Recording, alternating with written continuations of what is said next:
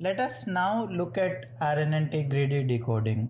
And the idea behind greedy decoding is to make a local optimal choice at any decoding step. This local optimal choice may not be the globally optimal choice, but it will let us decode without getting into the infinite computational complexity at any decoding step. We would look at it in more detail in subsequent slides.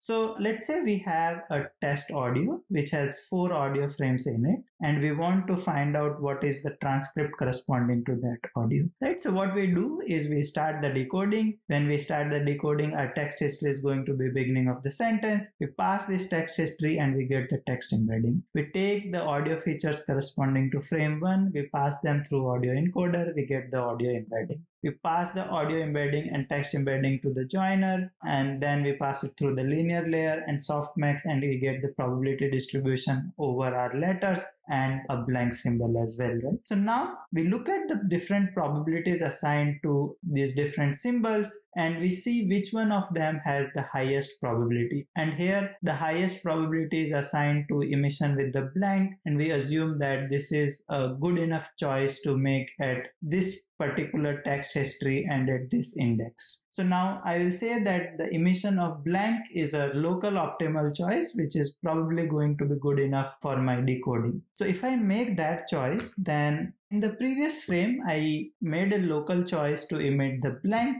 So I would have gone to the next time frame because emission with blank will take us to the next time frame. So I'm now in the time frame 2. So my audio feature has become x2. Whereas my text history is still beginning of the sentence. I pass the text history through the text predictor, I get the text embedding. One thing to note is that since the text history has not changed, I can reuse the text embedding which I had in the previous step. So rather than recomputing the text embedding, you can reuse from the previous steps text embedding, right? So now you have the text embedding as GU, you had the audio features corresponding to the frame 2, which you passed through the audio encoder and got the audio embedding. So now you take the audio embedding and text embedding, pass it through the joiner. Since the audio embedding has changed, the probability distribution would also change, right? And let's say now the highest probability is given to the letter B, and you assume that local optimal choice is a good enough choice. So since you emitted a B in the previous step, and which is non-blank, so you will continue to stay in the time frame 2, but your text history has changed. So rather than having the beginning of sentence as text history, now you have beginning of sentence and B. So since the text history has changed, your text embedding would change, but you would still have the same audio embedding. So you pass the text embedding and the audio embedding through the joiner, linear layer and softmax, and you get a new probability distribution. And now let's assume that the highest probability is given to blank, and we again say that this is a local optimal choice.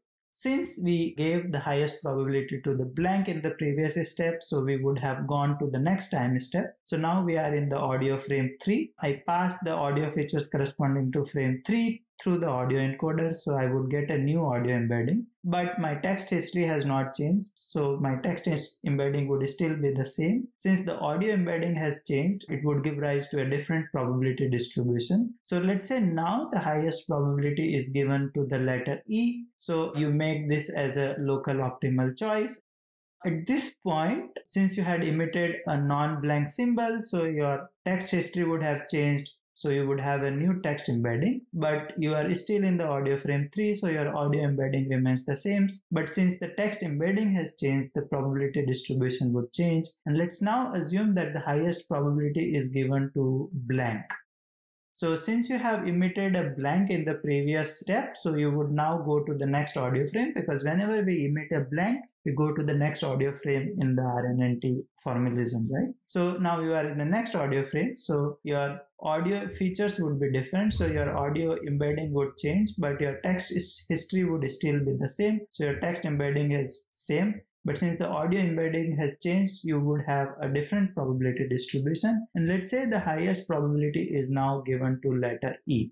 So now you are in the next decoding step, and since you have emitted a non-blank, so your text history has now changed to beginning of sentence B, E, and E. So you have a different text embedding, but you are still in the time frame 4, so your audio embedding is not changing. But since the text embedding has changed, you would get a different probability distribution. And let's say that the highest probability now is given to blank. Since the highest probability is given to the blank, that means that in the next decoding step, you should go into the next audio frame, but you have only 4 audio frames in your audio, so there is no next audio frame, so you can say you are done with the decoding, right? So with this, rather than continue to generate infinitely many candidates from a current time frame, we are able to now finish the decoding by assuming that at every distinct text history and the audio frame, I would make a local choice and take the choice with the highest probability as my optimal choice and be done with the decoding.